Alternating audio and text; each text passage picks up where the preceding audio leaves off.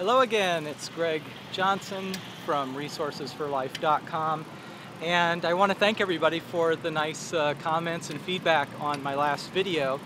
And I thought I'd just go ahead and respond to some of those on the morning commute on my way to the office. So anyway, I'm going to go ahead and look at my iPhone. I have one of the questions actually was that came up was about the videos that I do, and somebody was asking, you know, do you actually ride your bike and video at the same time? So Steve was asking. He said that he and Anya had seen me riding up the hill near the engineering building, and he was wondering, was I actually videotaping? So yeah, that's what I do.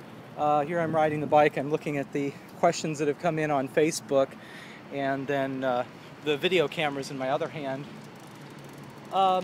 Anyway, it's actually not too bad. You can really keep your eyes on the road ahead, or in this case the sidewalk ahead of you, and as long as there's not a lot of traffic, it's not a problem. So it is hard though to bike uphill with one hand, carrying, as you can see in the back here, that's my little cart where I keep my computer and other equipment while I'm mobile. My backpack basically goes in there. So anyway, let me respond to some other comments that came in. I think Bobby Jett's comment was really right on target, you know, talking about why do people spend more at one store rather than getting something that appears to be the same, let's say from Walmart, for a few dollars.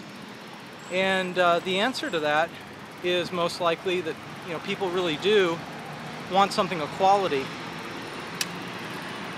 Got some noise in the background here. Yeah, people are willing to pay for quality. The question often comes up with computing. That's, as you know, my field of work is technology support. People aren't looking so much at the cost of purchasing a computer, but the cost of ownership.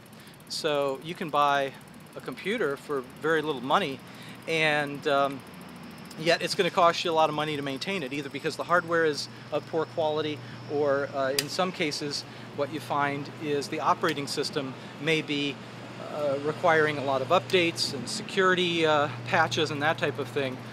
People often find that Apple computers, for example, they cost a little bit more, but you're getting a product that is made of, let's say with the notebook computers, you know, it's made out of a solid block of aluminum, and the operating system is founded on Unix, which has been around since, you know, the 1970s. So any problems that might be there, you think they probably would have discovered by now.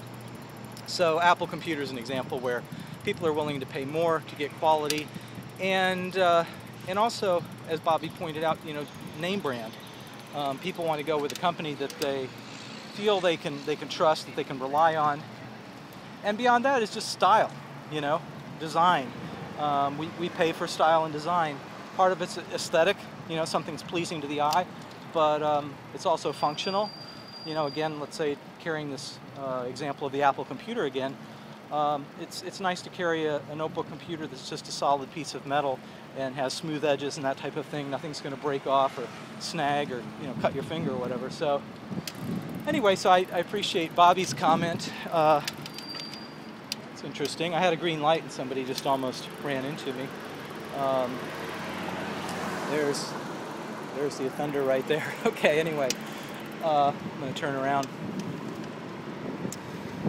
So, but anyway, I think that's why people like to shop the downtown stores, and it's convenient. I mean, where else can you go and find, you know, a photography shop? Here's a university camera on the left, and you can get food, a wide variety of food. Get your hair cut, go to the bank, go to the library, get to, you know, go to the fitness center, that type of thing. You've got all these places you can go downtown, Prairie Lights, and you're not going to find that at Walmart. You know, you're not even going to find that out at Coral Ridge Mall. So anyway, let me get back to the questions. I'm going to try to answer this in under 10 minutes because that's the limit on YouTube. Oh, Eric was asking if I'm living at the senior center. I was in my introductory video talking about living downtown. I was showing some flowers, and I was in front of the senior center, but no, I've not retired. Contrary to what it might have appeared in the video, I'm not living at the senior center, but yeah, the apartments downtown where I'm living. So, and let's see, what else was coming in? Oh, Donald was talking about the need for better urban planning in Iowa City.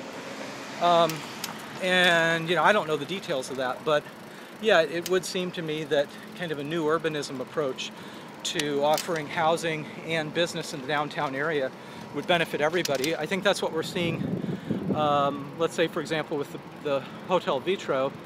You have, you know, a grocery store, the Bread Garden Market, you have condos. If somebody wants to buy real estate downtown, residential, they can do that.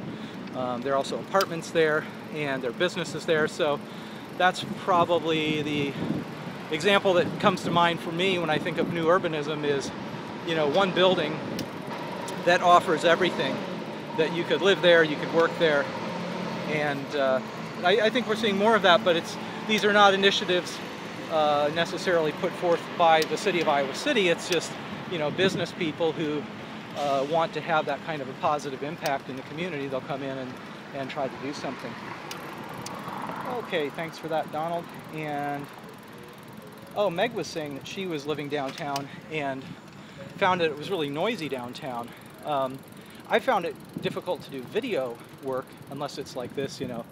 Here we are, early in the morning. The alleys are empty. It's pretty quiet right now. Whoops, sorry about that. But I do find it hard to do video work if there's, you know, loud motorcycles or semi-trucks, that type of thing. It is hard to do video with background noise, and as Meg was pointing out, I'm sure, you know, it's hard to get sleep at night if people are partying and yelling. But actually, I think most of the apartments that are downtown, you'll find, I'll just point out some here, you know, you're looking at apartments that are on the second floor or third floor of buildings, and in the case of the Plaza Towers down here where the Hotel Vitro is, you know, once you're off the street level, you're not going to have that kind of noise, either street noise or partying noise, that type of thing. There's some nice apartments up here. That's 108 Lynn Street, and those apartments are quite nice. And here, of course, you'll find the Plaza Towers,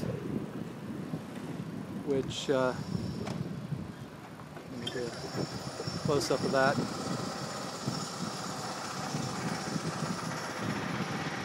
You can hear some construction noise in the background. I usually, I'm sleeping during the night and awake during the day, but I suppose somebody who would have a, you know, an evening shift might have trouble with the noise during the day if they're trying to sleep.